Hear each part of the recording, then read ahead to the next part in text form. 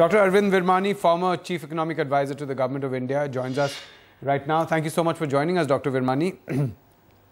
The IIP numbers and the CPI numbers have come in today. Are you a little disappointed? Not really. You know, if you look at the IIP, the last month's numbers were really pushed up a little bit by the base effect. So that base effect is no longer there in the June numbers. So actually it's a pickup. If you adjust for the base effect, the growth has actually picked up since June. So it's in the right direction. So I'm not disappointed really by the IIP number per se. But we have to remember that IIP has been stuck at the bottom of a kind of extended U for a long time. So I don't really expect at this stage for that to recover very, very sharply. I still feel that it's going to be a gradual recovery at this point. So you think, Dr. Virmani, much of the capital markets are actually were expecting this U to have started on the uptrend, but you expect that, you're saying that the bottom is now going to be stretched further? No, the bottom is out. We are out of the bottom. Okay, all right. But what I'm saying is we are out of the bottom. It is rising. So that's why I said I was not disappointed. The number, if you go back and look at the base, is actually adequate. Right. But what I'm saying is one should not project that as if it's going to go up as rapidly, because the IIP, we know from decades, it fluctuates a lot. And therefore, at this point, I would say that there'll be a good, solid but gradual recovery looking forward, let's say, the next 6 to 9 months. All right.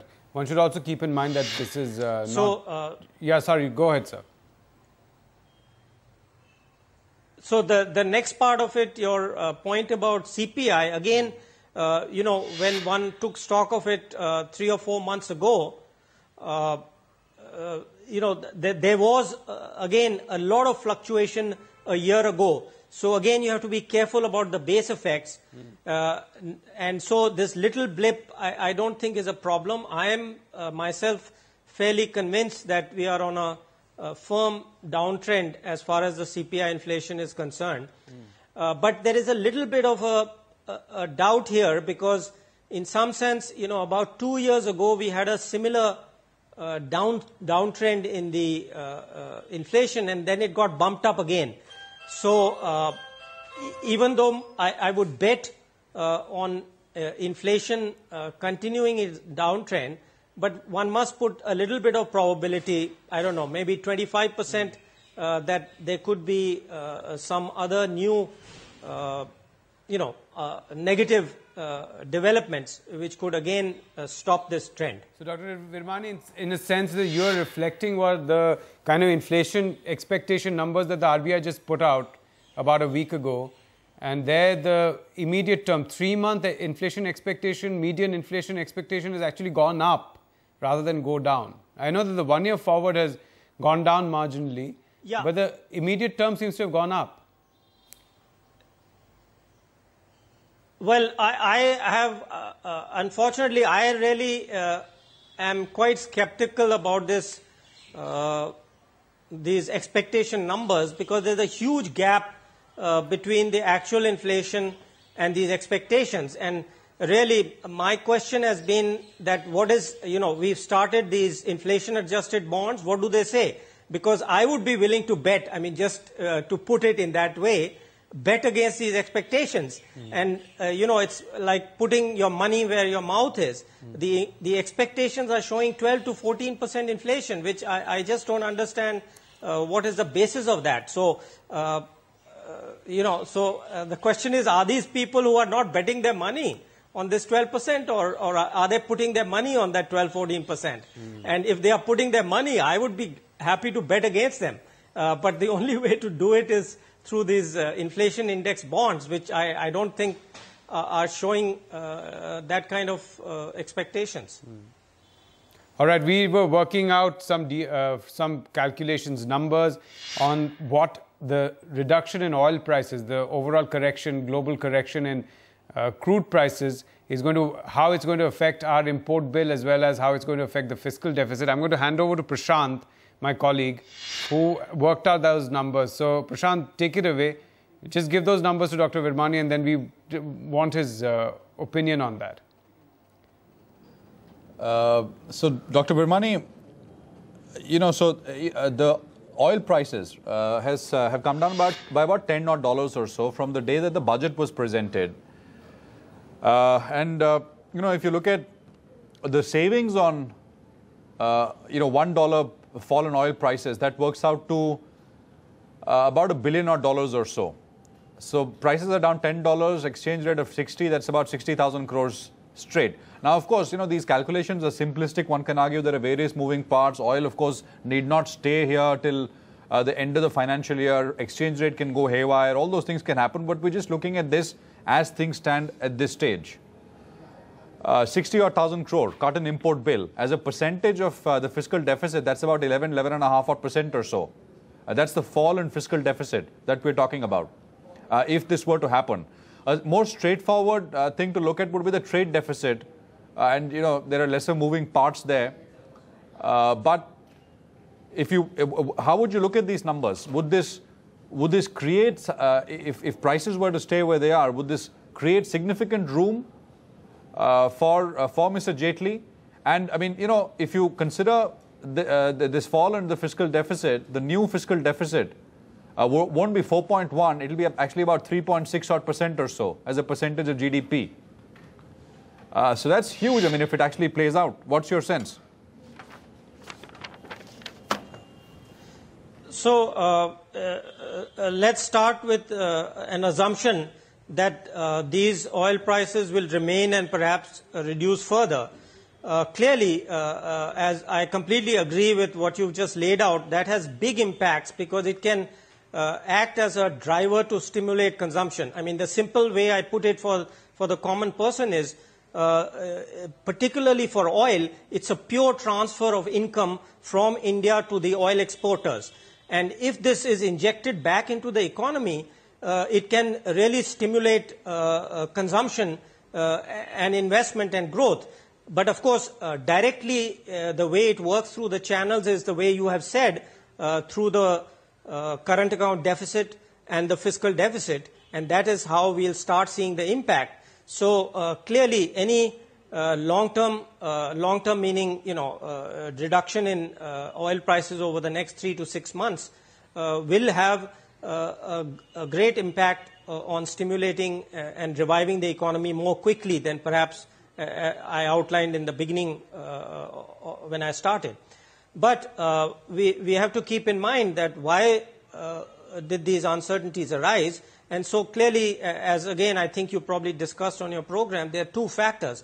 One is this global uncertainty in the Middle East, you know, and the political turmoil, which is quite substantial, you know, stretching from Libya to Iraq. And the second, the U.S. Increase in oil production. So what this decline suggests to me is that people are fairly confident that the political turmoil is not going to have an effect which it might have 5 or 10 years ago, because the U.S. oil production is rising so quickly. So that's good, you know, because it's really the oil experts who can make that judgment. And if that is being reflected in these oil prices, that's very good news for India.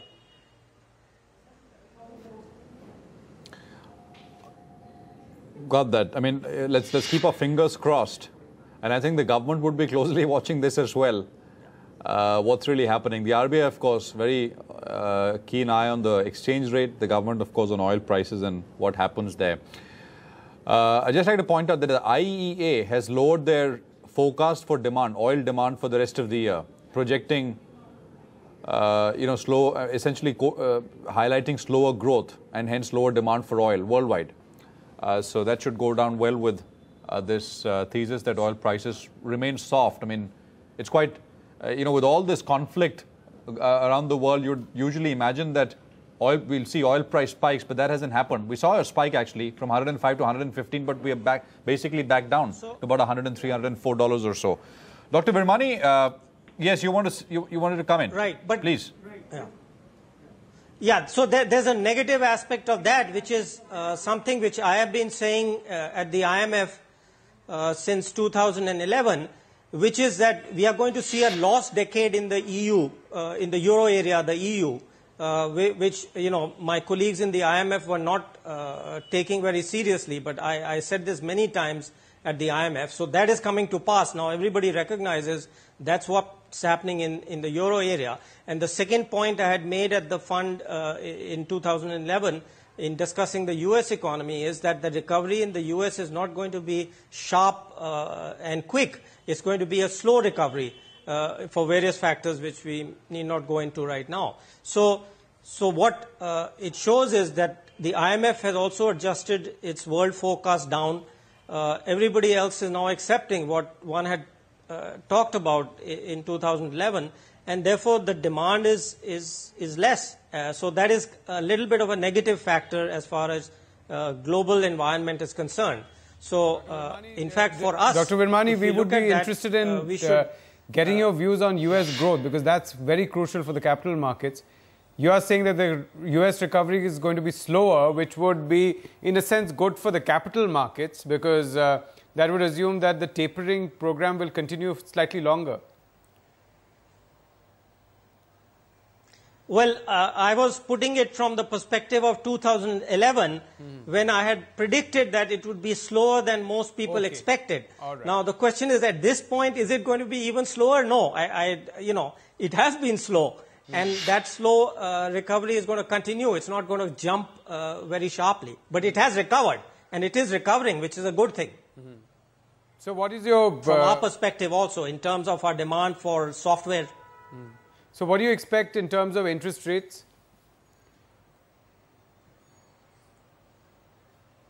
You mean the global interest rates? Yes, global, well, especially it's quite US. clear that